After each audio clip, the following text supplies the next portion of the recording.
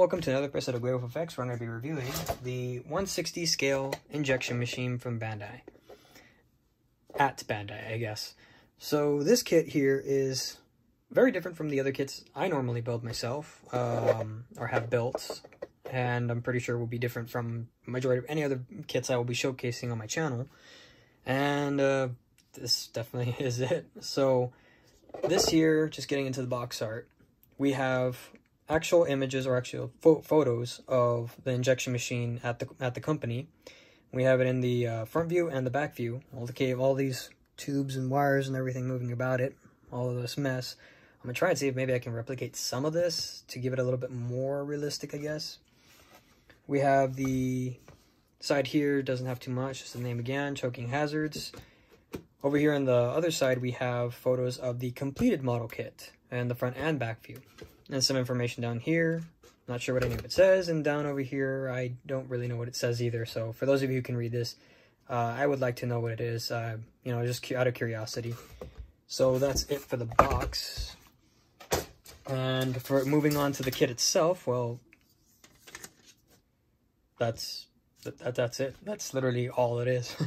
You can check the box itself, and there's nothing else except for that. The water slides, the stickers, and of course the manual. So this here is everything that you get in this box. It's a really small kit, but it's still pretty cool to have. So moving on here to the instructions, you just need only one sprue, which, well, we got it.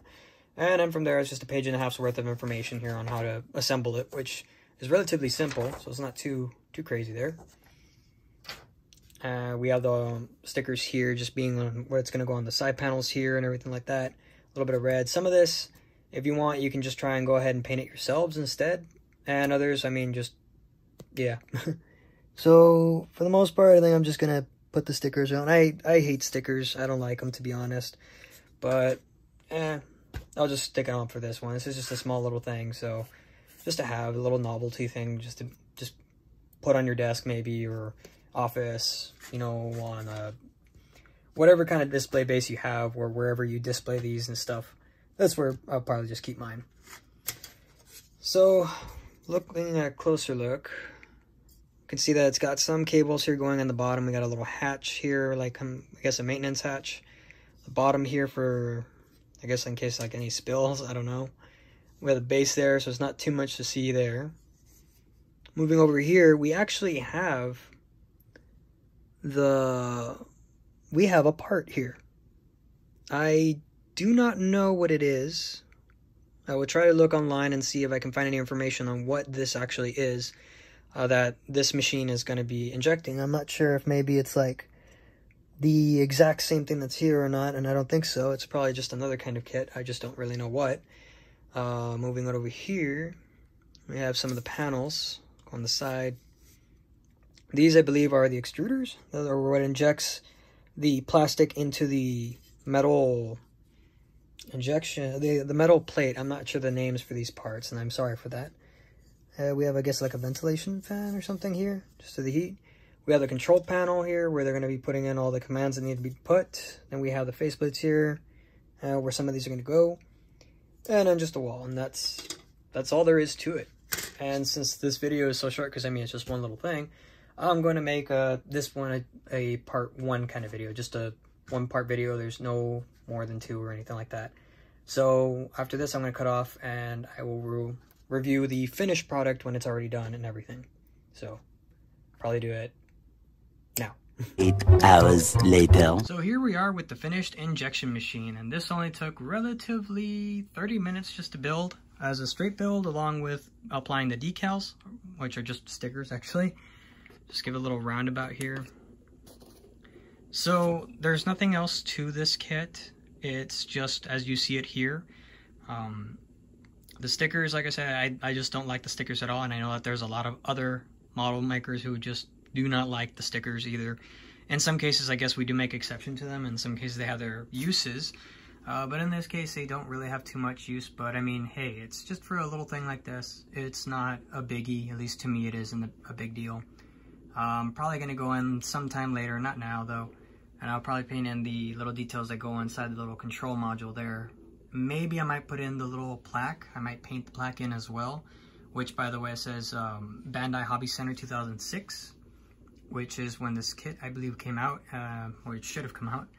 And just pretty much all I'm going to be doing there. I might add some extra wires and tubes here. I may do that, I'm not sure. That'll be like a future video, future update later down the line and whatnot.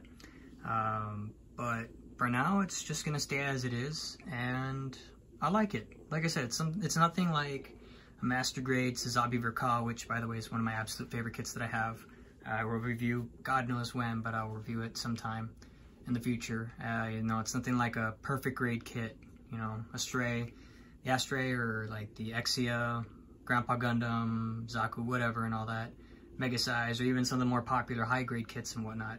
It's just a simple little kit, little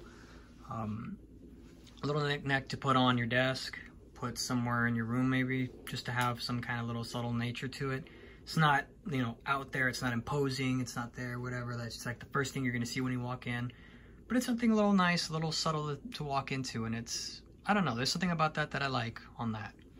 So I'd say I'm fairly satisfied with this kit. I mean, if y'all want to pick one up, I do recommend it if you just want to have a little something. And I guess it's also something to get started in with model kits. It's super basic. You only have one little sprue, so it's not a big deal there. You don't have to worry too much on articulations and stuff like that, so it's pretty cool, you know, whatnot.